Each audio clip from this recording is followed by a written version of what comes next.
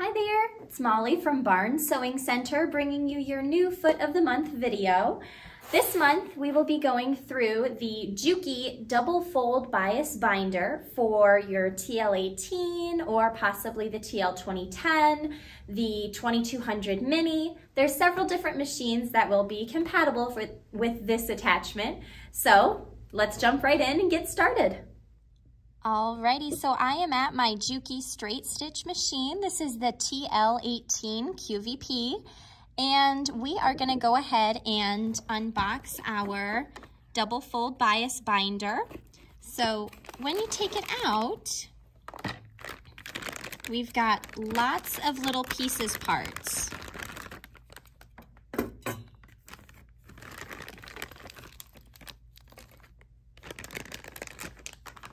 Alrighty, so in this little baggie, we have our new presser foot for the double fold bias binder. So this presser foot will have a singular needle hole there, and it's also got kind of a narrow toe, so that way we can see and make sure we stay right along the edge of our binding. And we've got the attachment. So this is a pretty big attachment. Now what we can do is right out of the box, it's already preset at several different places correctly for the straight stitch machine. So if you're using possibly thicker objects or thicker quilted items, or if you need to adjust, you have several places where you are able to. And then this piece will also swing away, so that way we can easily feed our binding strips through. So I'm going to go ahead and attach this to my machine using my wide screw hole there.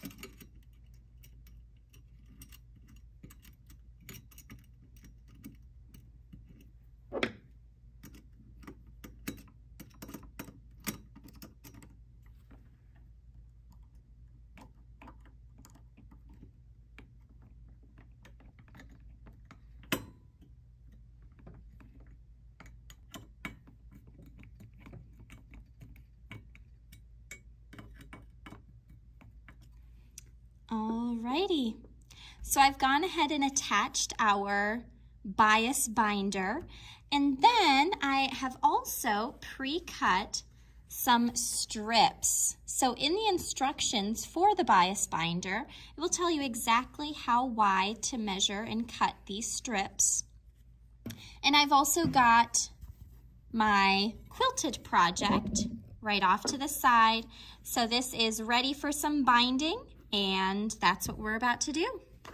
So to start, we are going to find one of the ends of our binding strip, and I am just going to cut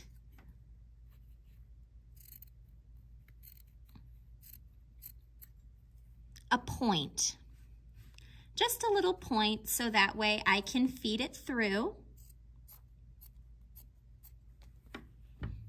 Just like that. So once I have that point, I'm going to feed my strip through my attachment, right through the funnel here. So my good side of the fabric is going to be facing away from me, and I am going to feed this right in. And then this is also a good time to use just a pokey tool, tweezers or a screwdriver, so that way you can slide it through. And you can see it starts to come out the other end of our funnel here. I'm just going to help it along all the way through, just like that. So there we see that our binding has started, and it started to roll our fabric. So then I'm going to push this right back up against our presser foot there. And then I'm going to get my quilted object.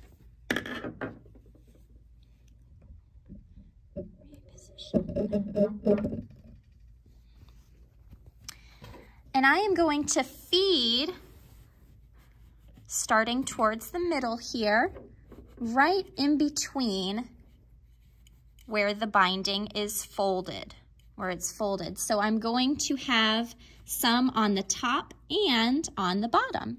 And it's going to stitch through both layers at once. So as I am sewing, I'm going to keep an eye on this tail here to make sure that it doesn't start to twist or fold. Well, fold in a way that I wouldn't want. And then once we have set our object, we can go ahead and stitch that out.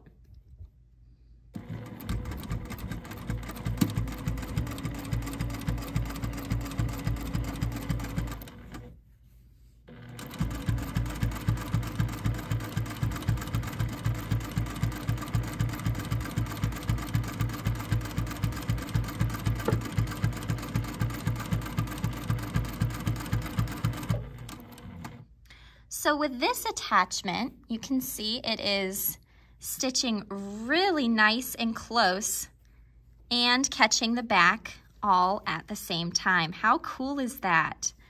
So we can also do corners. Now we cannot do a mitered corner with this attachment, but we can do rounded corners. So as I go around, I'm just going to ease my quilt and keep stitching.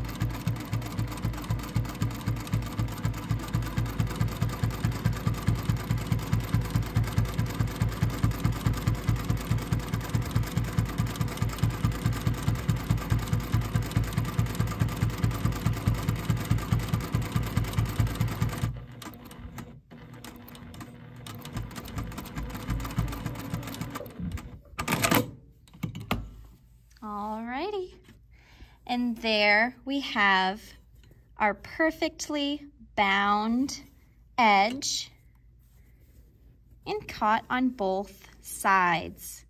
How simple.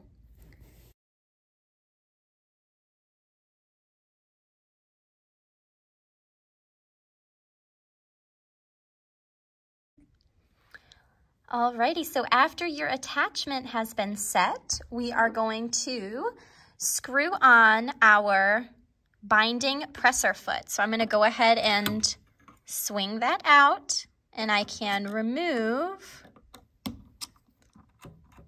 my standard presser foot and attach the binding presser foot.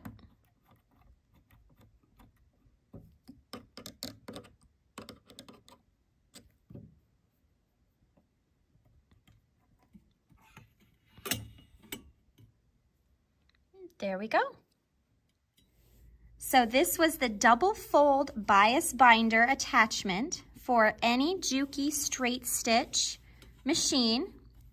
So today I was using the TL18 once again, but this was a really, really neat attachment that can save a ton of time when it comes to your quilted projects. So thank you so much for watching today, and join us next month for a new Foot of the Month. Thank you so much. Bye-bye.